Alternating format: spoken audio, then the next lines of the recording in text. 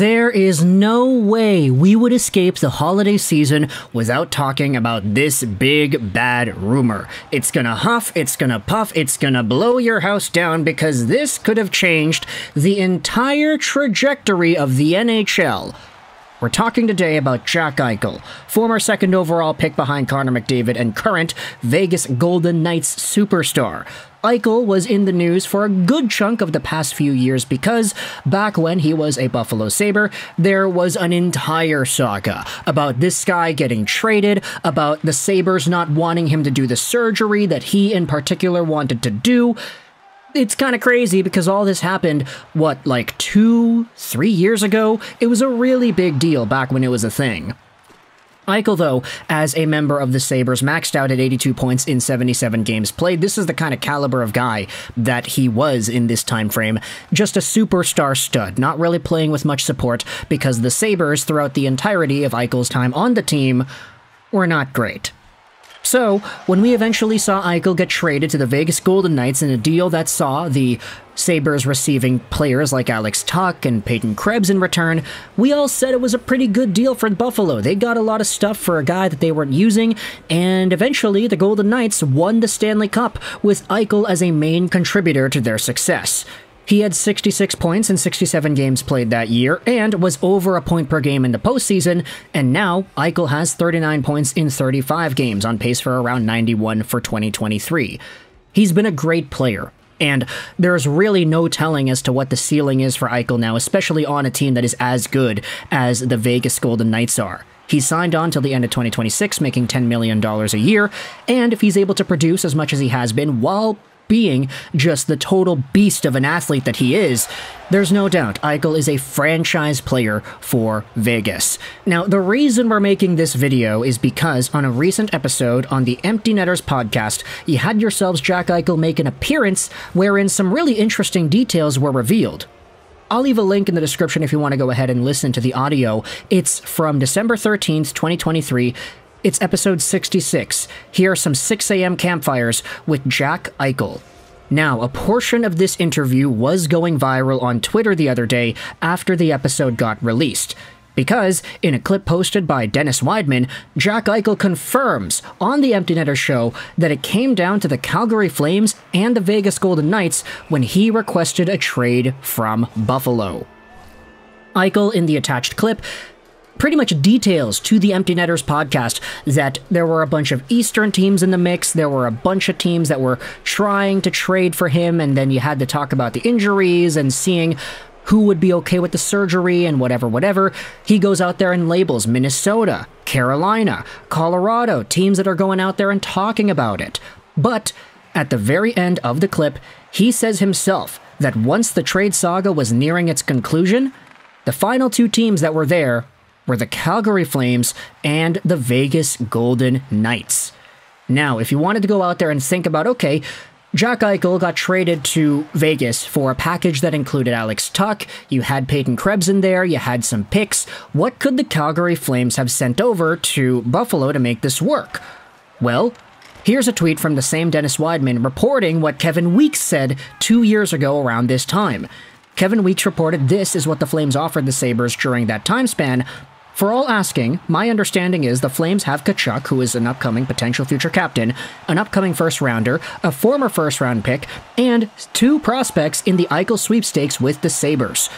So, essentially what's going on here is that Jack Eichel was almost traded for a package that included Matthew Tkachuk, a first-round pick, and then the way it's labeled here is weird because it says a former first-round pick and 2 prospects.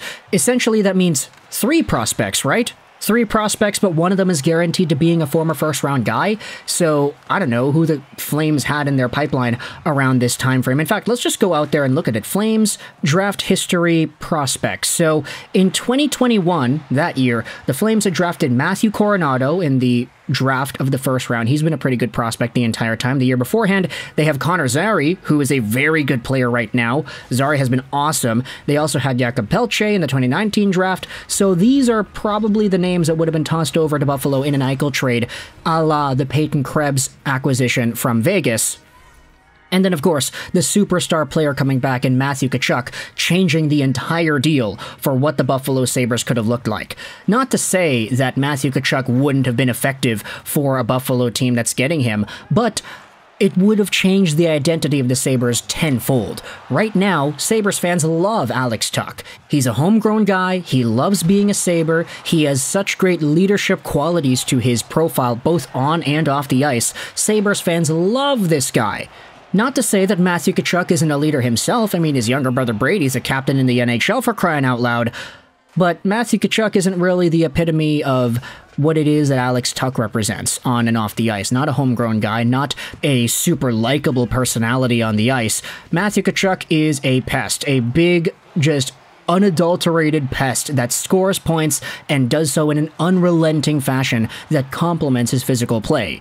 Not to say the Sabres fanbase wouldn't have appreciated that, but it's a lot different from what they have right now, and they seem to be pretty happy with that core. Now, you could talk about the way this team has progressed and how they're not winning games and how they suck this year, which is completely a different thing. I mean, you could be happy with the leadership core you have and still be disappointed with the results in your team. But when it comes to the Buffalo Sabres, this is a team that would have changed drastically had Matthew Tkachuk been sent over instead of Tuch.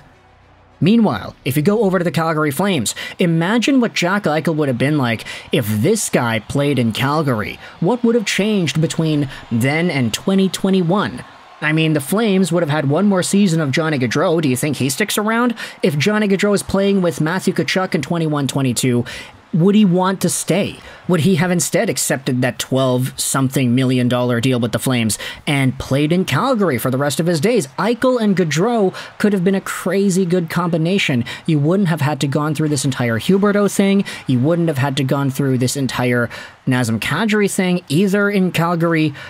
Had the Vegas Golden Knights just pulled out at the last second and Calgary got the deal done instead, the entire timeline of eventual things with the Calgary Flames may have been changed forever. So for Jack Eichel, I mean, it is kind of shocking to hear him reveal himself on a podcast just 2 years after the trade that, yeah, Calgary was a finalist. Calgary was the finalist alongside of the Vegas Golden Knights. When it comes to that trade package, you want to talk about maybe a Coronado and a really good player like Tkachuk plus something else. Maybe that's a comparable package to what the Sabres got from Vegas. But if you're a fan of the Sabres, let me know your thoughts in the comment section below. How do you feel about the idea of having acquired Matthew Tkachuk instead of all the extra stuff you got from the Golden Knights? One thing's for sure, out of everything that has been tossed around there, I mean, the only player we have talked about in this video today who has had 100 points in a season was Matthew Tkachuk.